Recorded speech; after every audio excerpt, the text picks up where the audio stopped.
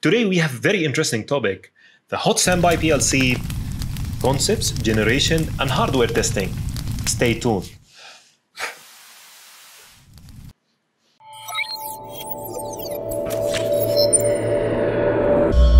The first question, what is hot standby PLC? Simply two PLC 100% identical and ready to control your system or plant, where one is taking the lead and the other one is watching, waiting to support his partner at any sort of failure. So the second question should be how? Simply the two PLCs are connected through HSBY link or the hot standby link to keep them synchronized with the latest update in each and every scan cycle. So one is reaching the IOs and controlling your plant, and the other one is reaching the remote IO's communication head only, waiting the signal to take over. So the question is, what are these signals? There are two types of signals, simply hardware and software. The first one, the hardware failure. PLC or communication card, if any. Sometimes we use communication modules or switches on the master rack. So the failure of one of these cards will be identified and trigger the changeover between the master and standby. The second one, communication failure. Primary PLC is not reaching all remote IO's head or distributed IO's communication head. At the same time, the standby is still having connection at least with one RIO head. And the easiest one, CPU power off. The second type is software failure. Stop command to the primary PLC directly will issue the changeover. The second one, changeover command from the software, and this normally for maintenance verification and to make sure your system is ready. And the last one, PLC entering blocking condition, which will lead to CPU halt. And if you are interested, I can show you some codes which will do this changeover. The question, what are the measures that make system called hot standby? The measure here is changeover between the primary and the secondary or the standby controller in few milliseconds without any IO blink, which is commonly called bumpless transfer. And this is exactly what we are going to test by the end of this video. And from this point, I think you would be guessing that there is other type of redundancy like cold or warm redundancy. And the measure here is the speed of the changeover. As we mentioned in the intro, we'll be discussing the generations. Why do we want to discuss generations? Is it waste of time? The answer is simply no. We have to understand where we reach with the technologies. And the main point here is some leading PLC manufacturer like Rockwell didn't reach or implement the new concept. So the question again, what is old and what's new? The old generation, like what you see here with our Schneider Quantum,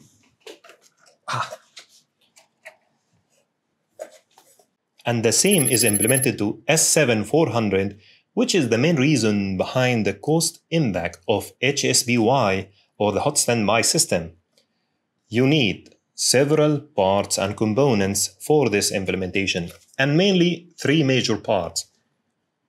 A processor or the main processor, which is processing the application, and coprocessor for the role of HSBY data update between the master and the standby, and communication card to connect with the network.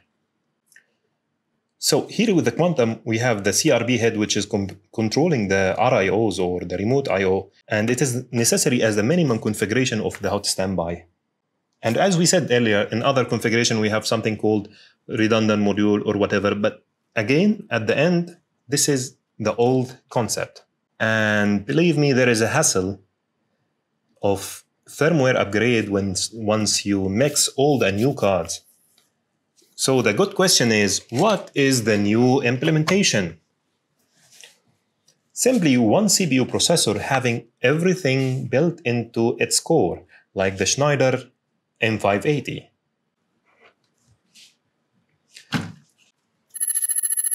Schneider newest flagship controller, which is announced as the first eBack with Ethernet backplane, and it is relying on dual-core processor from ST Microelectronics, the biggest silicon manufacturer in Europe. I would say the very well-known company with a headquarters in Switzerland. The processor itself is capable of handling HSBY through a dedicated 1 GB per second port. It is SFE port, by the way, so it is accepting the fiber transceiver like this one.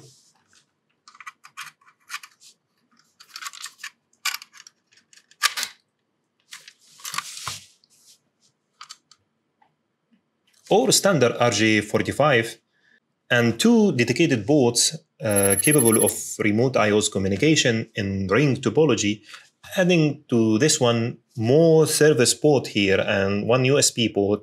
M580 is capable of handling a speed of 100 Mbps end-to-end in the network.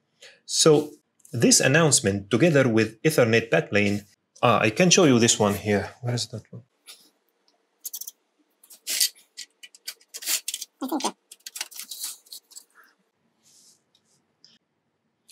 As you see here, one slot is the X bus and the other one is Ethernet bus.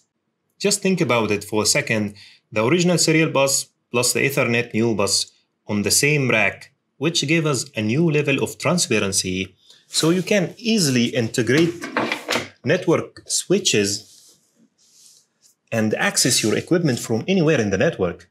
This announcement of this controller 5 years back as the only solution with transparency Ethernet and cybersecurity built onto one CPU core. And this transparency is a key for digital transformation and IoT application.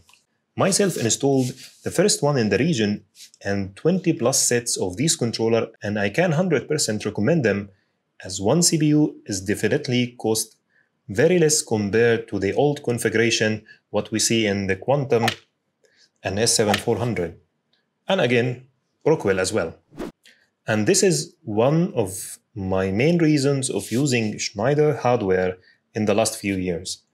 If you are new with the PLCs, maybe you can't feel what I said, but if you work with those old series, you would probably know why we call this as innovation.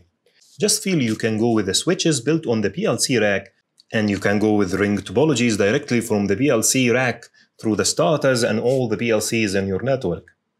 This all implementation with high availabilities and flexibilities. I think it sounds weird, but anyway, hopefully you get the point. And just to give you some brief about PLC processors, as I'm receiving questions on this subject, I think each and every one of you is familiar with the latest or heard about ARM architecture and RISC and CISC. After Apple announced in the WWDC 2020 the roadmap with their own silicon away from Intel in their Mac lineup with ARM-based processor like the A12 Bionic, which is the first 7 nanometer processor in the market, Schneider is not having their own silicon division, as we mentioned, and it is relying on ST Microelectronics, which is a very well-known company in this field. And this M580 is using the customizable processor family called SPEAR, which is Structure Processor Enhanced Architecture. Really, myself, I don't know what does this means, but it is based on ARM core architecture, and most of the PLCs in the market are using the same ARM RISC architecture for the efficiency and heat management. Schneider M340 was utilizing a microprocessor from Atmel, and we saw the S7300 using the tri-core from Infineon, which is a company owned by Siemens at the very early stage. And then we saw the S71200 and 1500 using chipset from Siemens or with Siemens logo. And I can confirm if Siemens is having a silicon division or in the silicon industry, or just rebranding the processor. And if you give me 2 minutes more, I just want to clear some things here. Schneider pushed the level of the competition and they came first with the new generation through their new lineup of controllers as you see them 580. Then Siemens came after with their new S7 1500 R&H redundant systems. And we probably would have one separate video about these topologies. And up to this moment, Rockwell is behind and didn't show up. As you see here, this is the proposal work of Rockwell, which is responsible for the selection and making the proposals. Once we select the redundant systems, this will be the configuration through all the old controllers, 5570 control logics. And this is the normal practice. You see new series like the 5580, and then after some years or sometimes you have the redundant offer.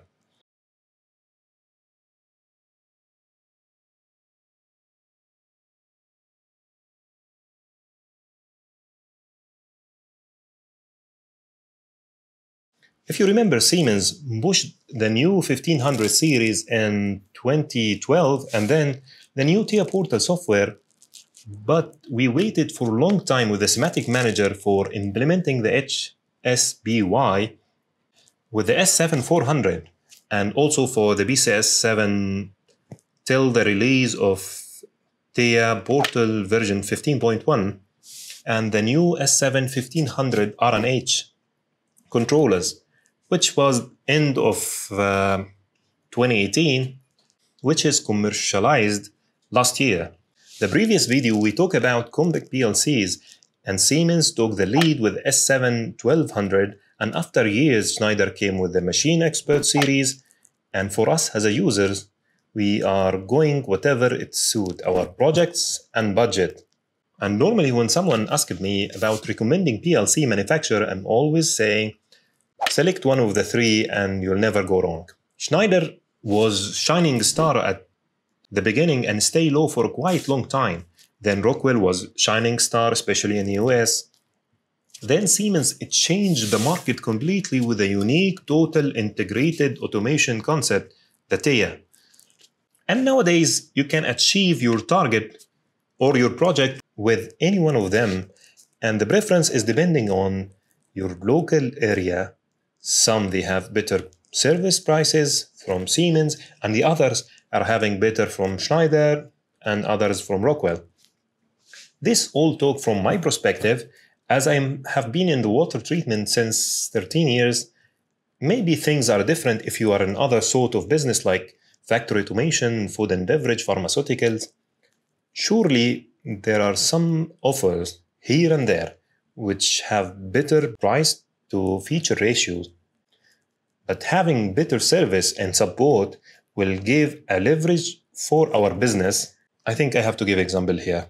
Here in Saudi, Siemens is having much faster delivery schedule, and I remember in one project I was having 100 pieces of S7 1200 and 80 pieces of 9-inch comfort panels and 2 racks of S7 1500, and Siemens deliver 100% of the parts in 9 days. On the other hand, Schneider is having much better prices, and Rockwell here start improving after changing the distributor. They had issues in the past with their commitments for the deliveries, as they are running through distributor, not Rockwell directly, same as Phoenix and other companies. Let us go back to the topic, but I feel I have to clear those things as I'm always receiving the question on the same subject. The good question, why do they call it hardware redundancy? Is there any other sort of redundancy or implementation? The answer is yes. Siemens offers software redundancy in the previous era through the S7 300, but it is not hot standby and it is customizable to the part of the application. And myself, I wasn't happy with this implementation, but we were considering it cost-effective redundancy. I would leave a link below for the Realpars videos if you are interested to go through this configuration.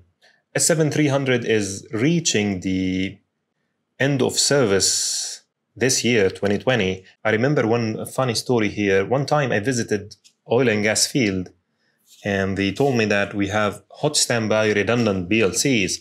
And once I opened the panel, I found two small compact V2 PLCs. And the application or the designer, what he has done is just took the run status to a relay. So once this PLC is off, the relay will trigger the power supply to the other one. And I can call it cold redundancy, but it is something, for me, it was something weird. I haven't seen this implementation before, but we can call it redundancy. I should stop telling stories, but I have to clarify what we mean by hot standby. It is the major factor here is the speed. If you cannot make the tumbless transfer or achieve no I/O blink, and there is something we'll discuss in further videos or next videos about the whole time between further details in this subject. We will come later to this point.